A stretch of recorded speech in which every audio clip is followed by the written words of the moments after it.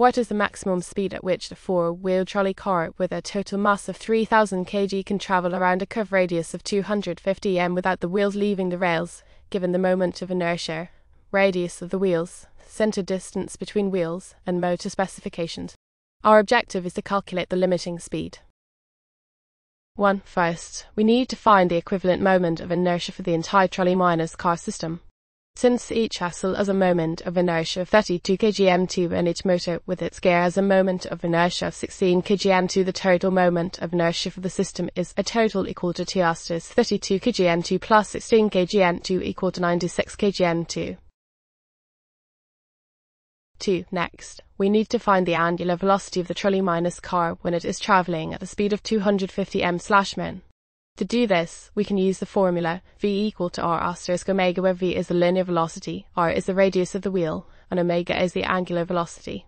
Converting the linear velocity to meters per second, v equal to 250 m/min * 1 in/60 s equal to 4.167 n/s. Now, we can solve for the angular velocity, omega equal to v/r equal to 4.167 n/s/0.45 n equal to 9.26 rad/s.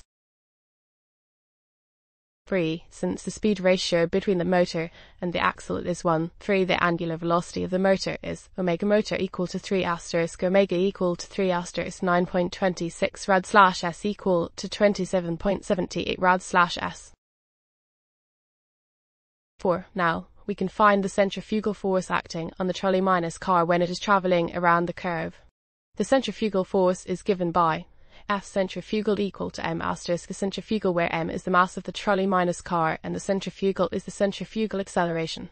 The centrifugal acceleration can be calculated as a centrifugal equal to omega 2 * r curve, where r curve is the radius of the curve.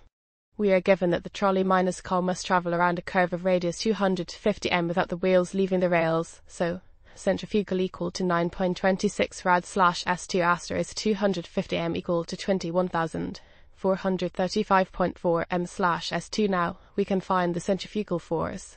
F centrifugal equal to 3,000 kg * 21,435.4 m/s2 equal to 64,306,200 n.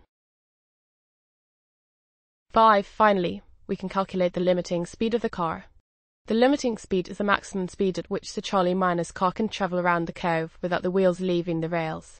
This occurs when the centrifugal force equals the gravitational force acting on the trolley-car, F centrifugal equal to m * g, where g is the acceleration due to gravity, approximately 9.81 m/s2.